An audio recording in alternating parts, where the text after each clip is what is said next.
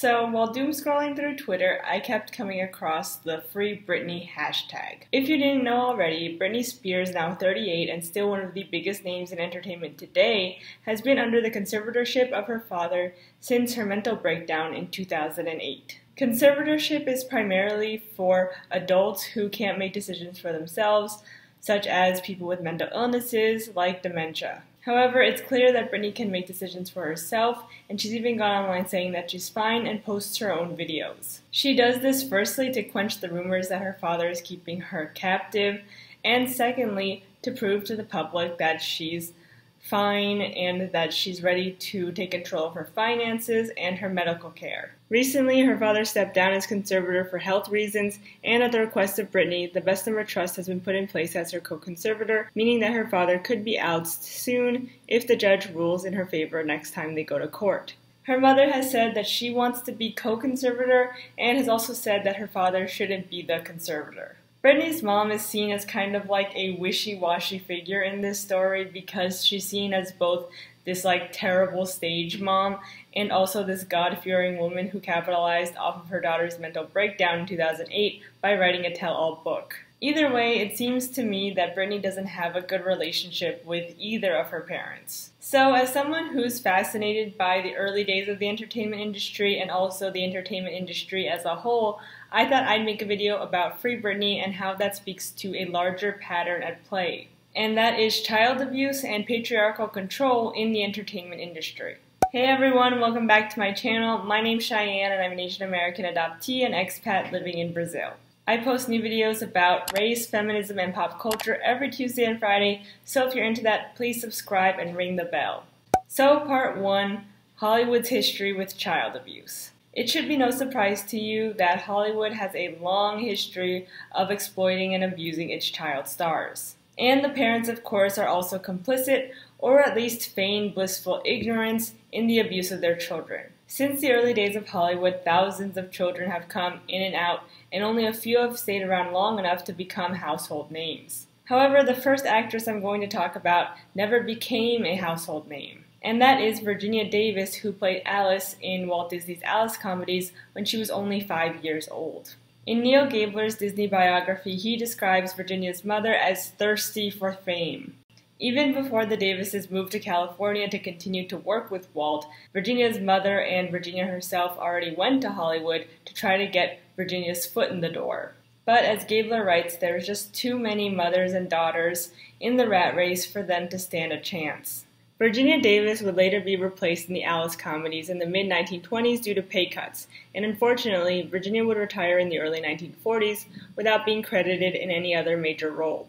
I think it's important that we start here before we get into the bigger child stars because most children being brought to Hollywood by their parents don't make it. There are only a certain number of spots and so many children, and most of them get rejected and never achieve their parents' or their own dreams of fame. Fame is a lottery that very few people win, and it's important that we talk about the reality of it because some people just won't make it no matter how much they work or how talented they are. So moving on from the 1920s and into the 1930s, we get one of the biggest child stars to date, so big in fact that she named her autobiography Child Star, and that is Shirley Temple. Shirley Temple began acting at age 3 in the Baby Burlesque series, and yes, it is as disturbing as it sounds. Baby Burlesque starred children in adult roles in order to satirize the contemporary happenings of the day.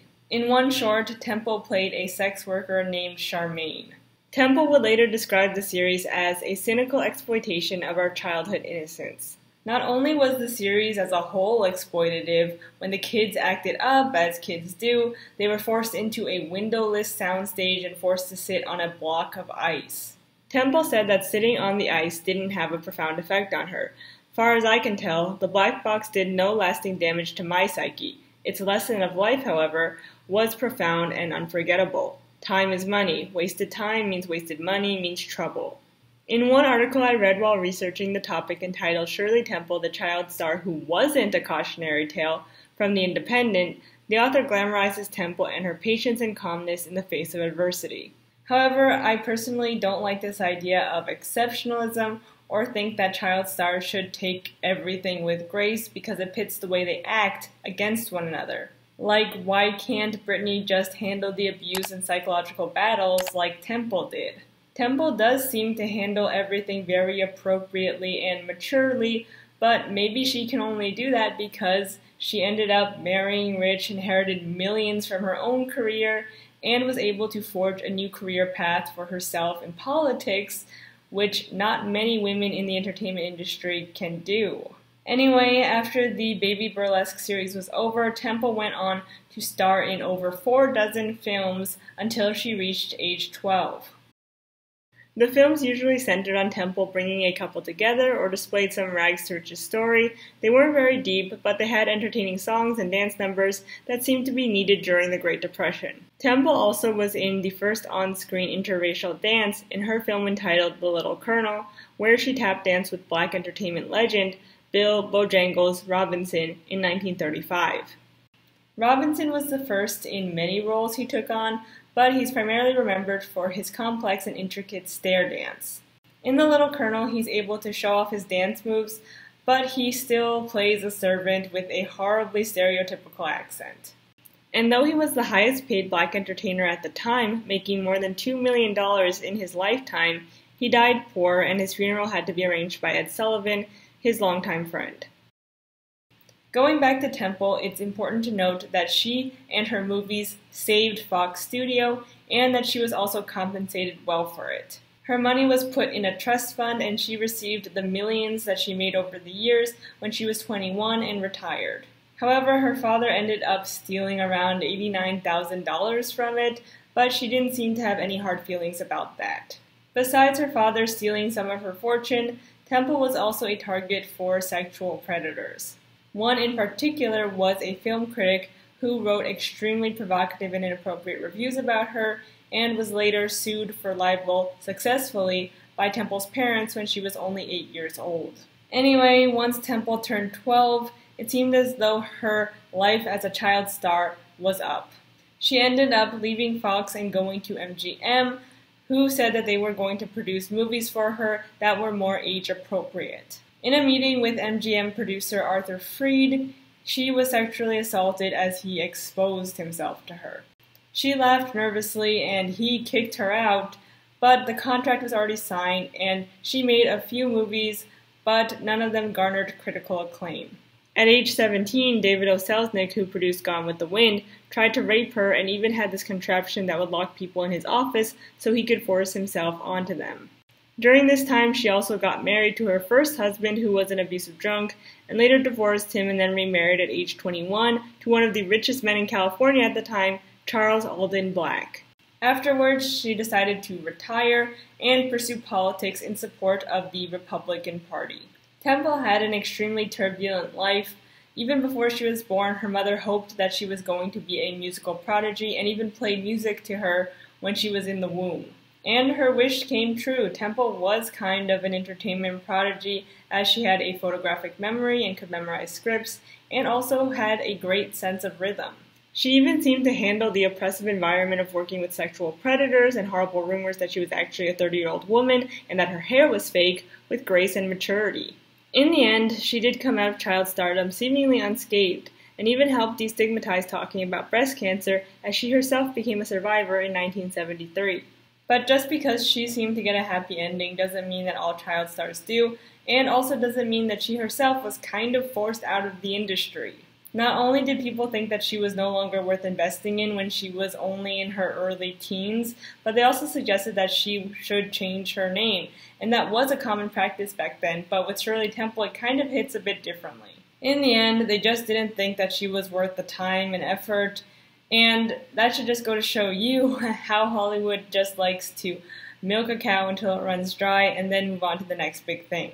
And that kind of system is just inherently abusive to the people who work there. They were moving on without her. To them, child stars were disposable, a dime a dozen. And I'm glad in the end that it worked out for her, but for so many others, it doesn't. After Temple left the film industry, new stars were brought in. These were glamorous young Hollywood stars that would only get bigger as they became adults. Ava Gardner, Lana Turner, and Elizabeth Taylor all cropped up during this time. But there was one exception, one ugly duckling, or little hunchback as she was referred to on the sets of MGM, and that is of course the one and only Judy Garland. Somewhere over the rainbow, skies are blue, and the dreams that you dare to dream really do come true. Judy started her entertainment career young, as her parents were vaudevillians. Her mother and sisters would perform together during the 1920s and through the mid-1930s. Judy, being the youngest, had the most life left in her as a star, and she also had an extremely adult and mature-sounding voice, and hearing this voice come out of such a young girl was awe-inspiring to casting agents. She was signed to MGM when she was only 13 in 1935, and then later in 1939 she would star in The Wizard of Oz as Dorothy Gale, and it was a roller coaster from there. She was one of the biggest stars of the 1940s, but she also has one of the most tragic stories. Due to her not looking like the glamorous star of the day, Judy was constantly put on restrictive diets. Not only that, but she was worked to death. The studios at the time did not adhere to child labor laws, and all they really wanted to do was squeeze out as much money as they could from their young stars. Due to the harsh working conditions, she was given amphetamines to keep her awake and barbiturates to put her to sleep.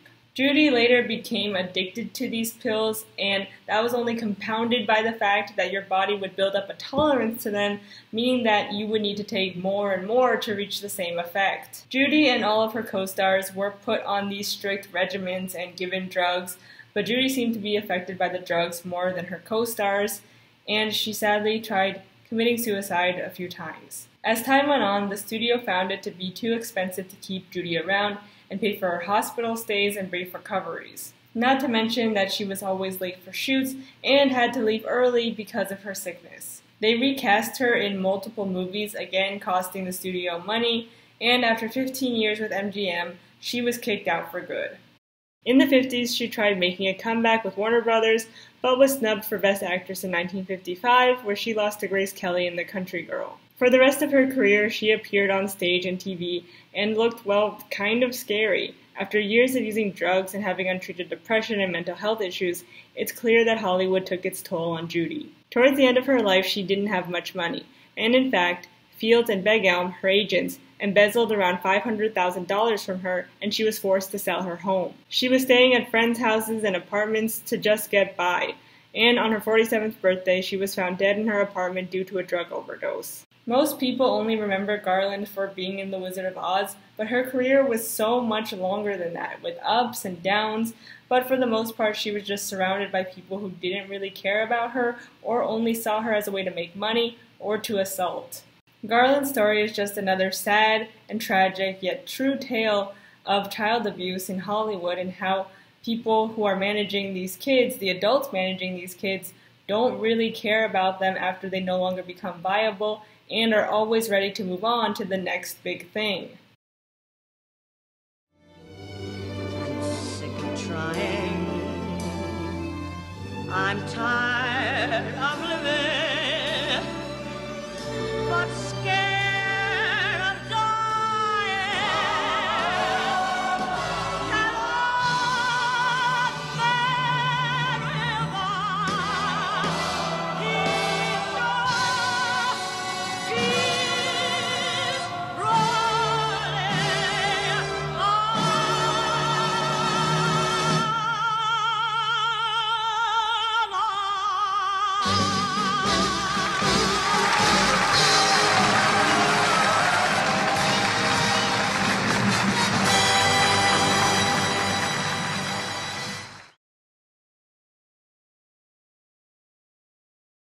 So, part 2, the normalization of abuse in Hollywood. I could go on and on about more women who were child stars and made to hate themselves as adults because of this unfair system that chewed them up and spit them out. Marilyn Monroe comes to mind as she posed nude for a photographer when she was 23 and desperate for money before she became a huge star, only to have her photos later co-opted by Hugh Hefner and used to make him rich. She died tragically young and was never really seen as a person to be taken seriously, but rather this idea of a woman that never truly was, even though she did start her own production studio. Carrie Fisher also comes to mind, as she was only 19 years old in A New Hope and also introduced to the world of drugs extremely young, and then of course finagled into a bikini in Return of the Jedi.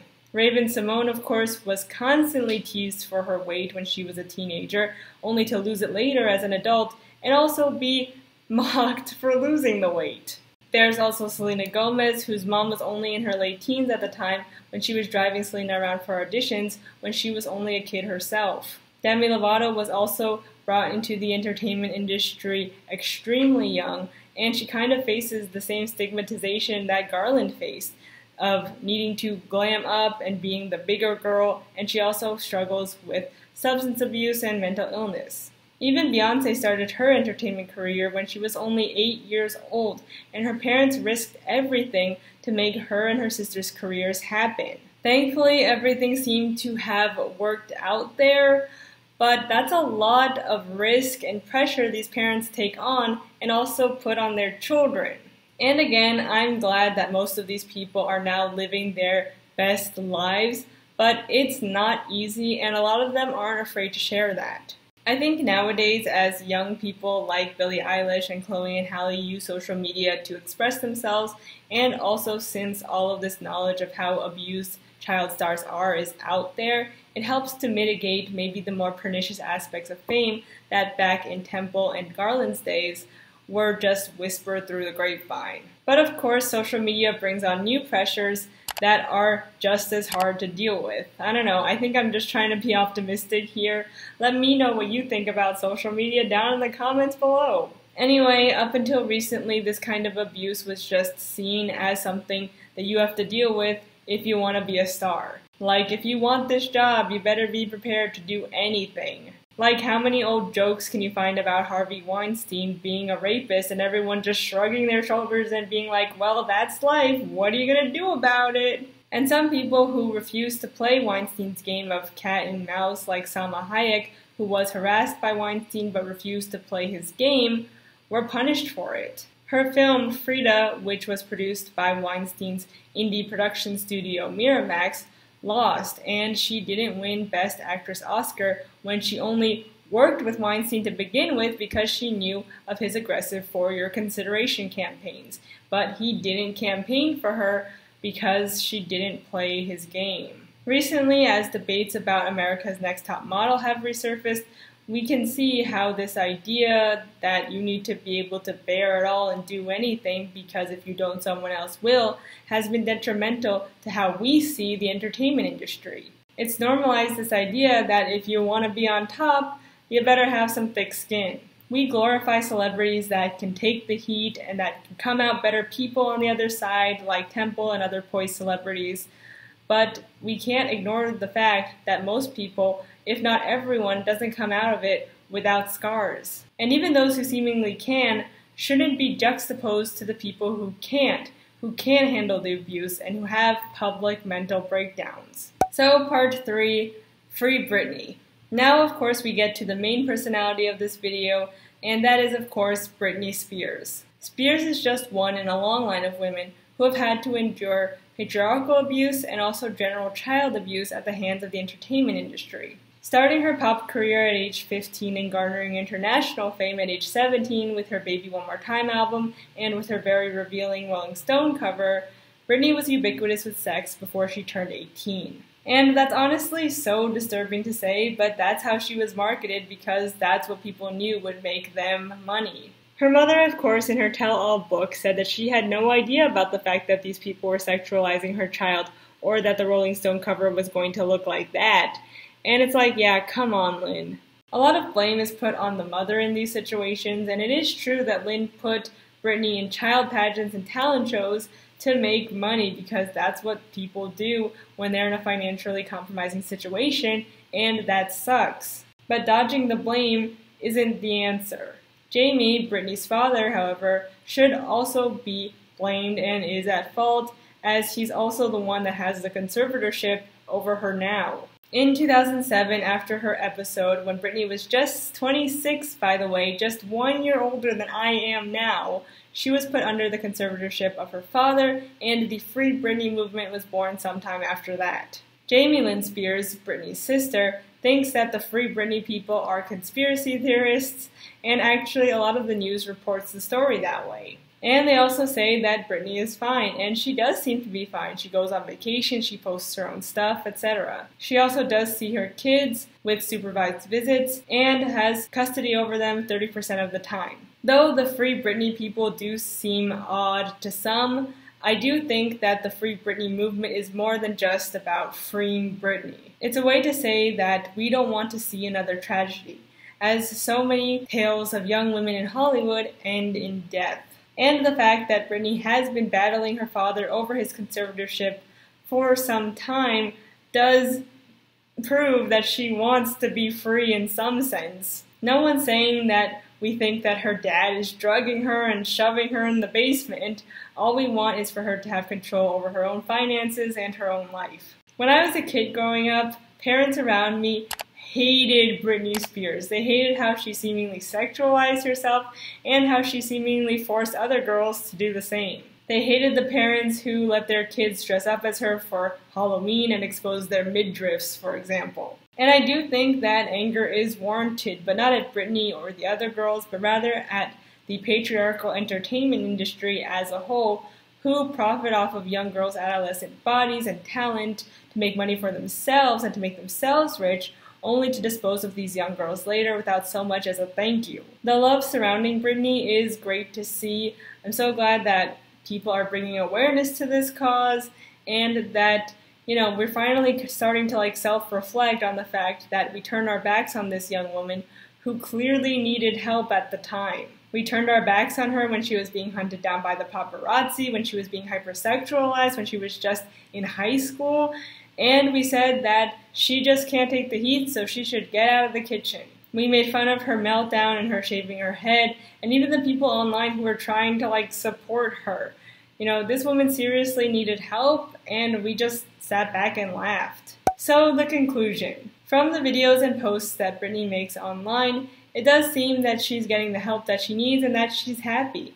And honestly, that's all I want for her. We've seen stars die tragically too many times to continue to normalize these sad endings as inevitable. What I think would really change the entertainment industry is having real consequences for abuses of power, and not letting one person control the fate of someone else's career, and of course investing in mental health services for celebrities, young and old alike. I'm glad that we've all been able to learn from this horrible pattern of a centuries-old tale of abuse, and I hope that Britney eventually does get her happy ending. What do you think of Free Britney? Do you support them? Do you think they're conspiracy theorists? Let me know in the comments down below. So that's it for this video. Thank you so much for watching. My next video is going to be about the women of the Big Bang Theory, so if you want to see that, please subscribe and ring the bell so you're notified every time I post a new video. And if you like this video, please give it a like, leave a comment, share it with someone, and of course, please subscribe and ring the bell. Thank you so much. I'm almost at 1,000 subscribers, and it's really exciting. So again, thank you so much for watching. Thank you to my subscribers and to my patrons, and I'll see you all in the next one.